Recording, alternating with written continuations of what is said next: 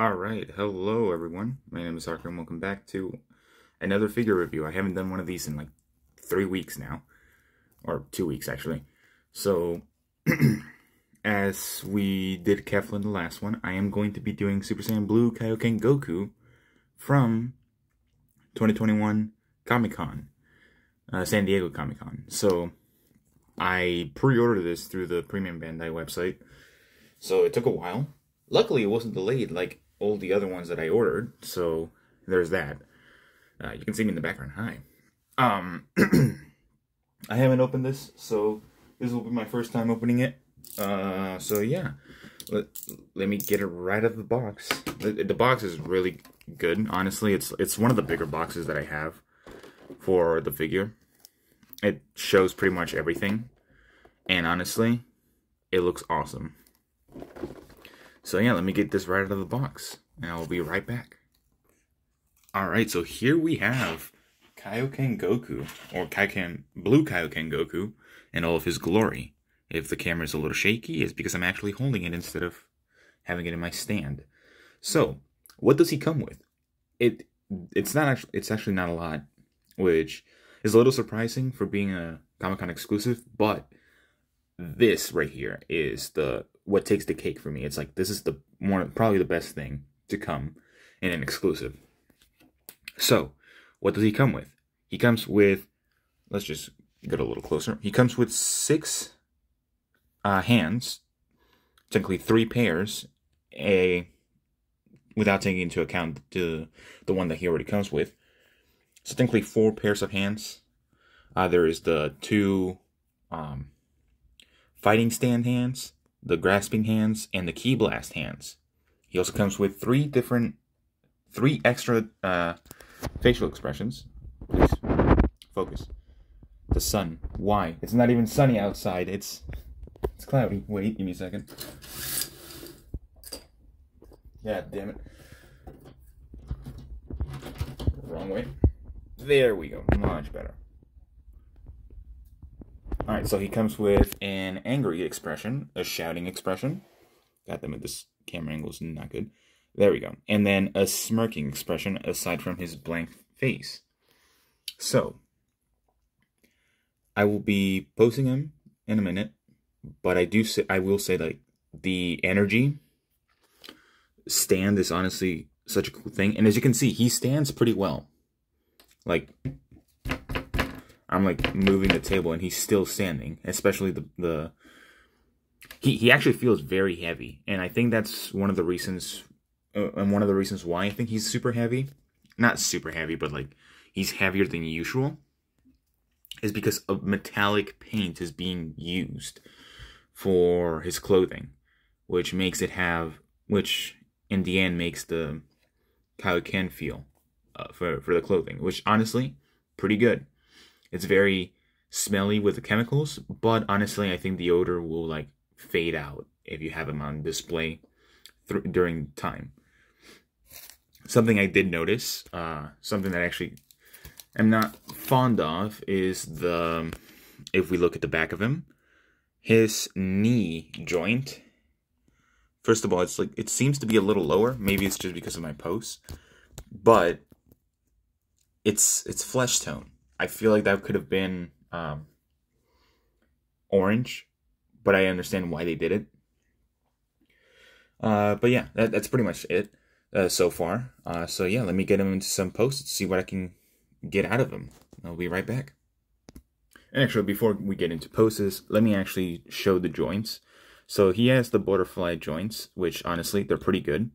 Honestly, they don't feel, in all honesty, they don't feel disjointed or very loose. Everything in this figure feels tight.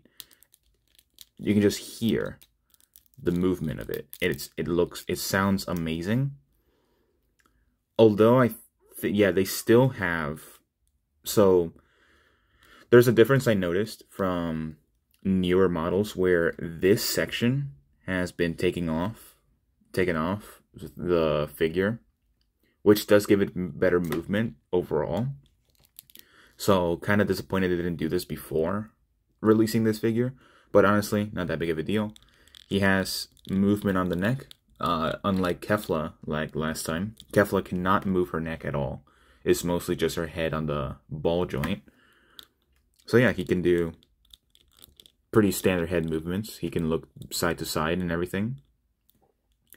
Arm rotation. Can fully rotate the arm. Same as the hand, of course. The crease. Is that what it's called? Or like arm folding? Pretty much 90 degrees.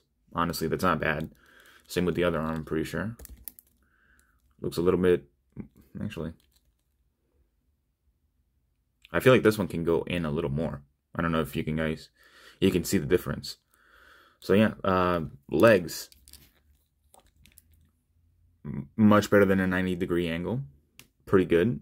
I would say probably a 110-degree angle or something. I don't know. Math is not my forte. But also, the torso, pretty basic from SH Figuarts. Not the biggest deal. So yeah. Now also, oh yeah, last thing. The legs. So yeah. Or not the legs, but the feet. Is it stuck? There you go. I was wondering why I said a little hard. No, but yeah, let me get into some posing and I will be right back. Alright, so like every other SH Figuarts, they're kind of annoying to pose, but the first pose here is a basic fighting stance, honestly. His basic fighting stance. I'm honestly surprised that he stands up so well. The movement on this figure is actually really good compared to like Kefla, where most of her joints, like her head is so big that she cannot keep balance in certain poses. But this guy, he's balanced all around. And I think it's mostly due to the weight of the body. Like the legs feel heavier than the torso. Therefore, it's going to weigh him down a lot better on the legs. So yeah, this is the first pose. Let me get him into another one. Alright, so I wanted to go with more of a basic pose, you know, like a charge up pose. Just to really show how well he stands. Like, honestly, I'm more amazed on how well he's able to stand more than the actual figure himself, you know? Because figures really can't stand depending on how heavy they are. And him being heavier than usual, honestly, I would recommend, like, for those that weren't able to get this figure, whenever they reissue it, honestly, I will say, 100% get it. It's such a cool figure. It does not have any, like, attack effects or, like, key blast effects, but it looks cool nonetheless. And my camera is just horrible. But, again, it looks amazing. Nothing too bad. I'm trying to, like, recreate the poses in the box right here. Don't mind that. That's for another thing. But let me get one last pose. I'll try to get a more complicated one. So I will be right back with the last and final pose. Alright, here's the last pose. I apologize for having to hold the head, but as well as he can stand, he cannot stand on one leg. No figure can. And if they can, I will be shocked. But no, again, articulation, I'll give it an 8 out of 10. Pretty much any basic SH Figuarts. He has very sturdy joints, which does give him some other points, so I'll bump it up to an 8.5. Paint job, honestly, 9 out of 10. The only reason why I'm not giving it a 10 is because of the damage, the battle damage.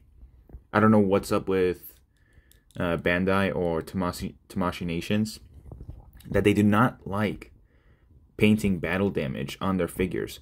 For example, the Goku has some significant battle damage from, like, the fight against Jiren, because he is the Goku from the fight against Jiren. So him not having any battle damage is kind of disappointing. But honestly, you can't ask for too much. Let me just lay him down there for a second as I finish here. But yeah, even putting the hands, it wasn't as hard as with Kefla. They actually slot in pretty well.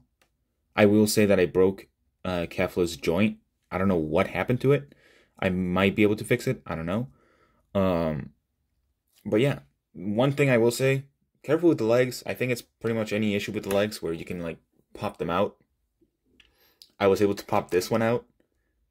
Luckily, they can slot back in, but this piece right here, the buttocks, is separate. It's a separate piece. It's not like glued to the figure. So careful with that to not be able to not lose it. So yeah, I will end it right here. Overall, the figure with all of the things that it comes, I will say that I paid around the $70 range for this, but I will say it was completely worth it. So yeah, overall, I'll give this figure an 8.5 out of 10. It's good. It impressed me a lot with the standing, but the disappointment in like not having enough like separate accessories is kind of downgraded, especially for a Comic-Con exclusive. So yeah, if you guys enjoyed, stick around. I will have another one soon enough. Hopefully it doesn't take 2 weeks. But yeah, if you guys enjoyed, again, stick around, subscribe for more. I never ask people to subscribe, so yeah. I'll see you guys in the next one. Bye-bye.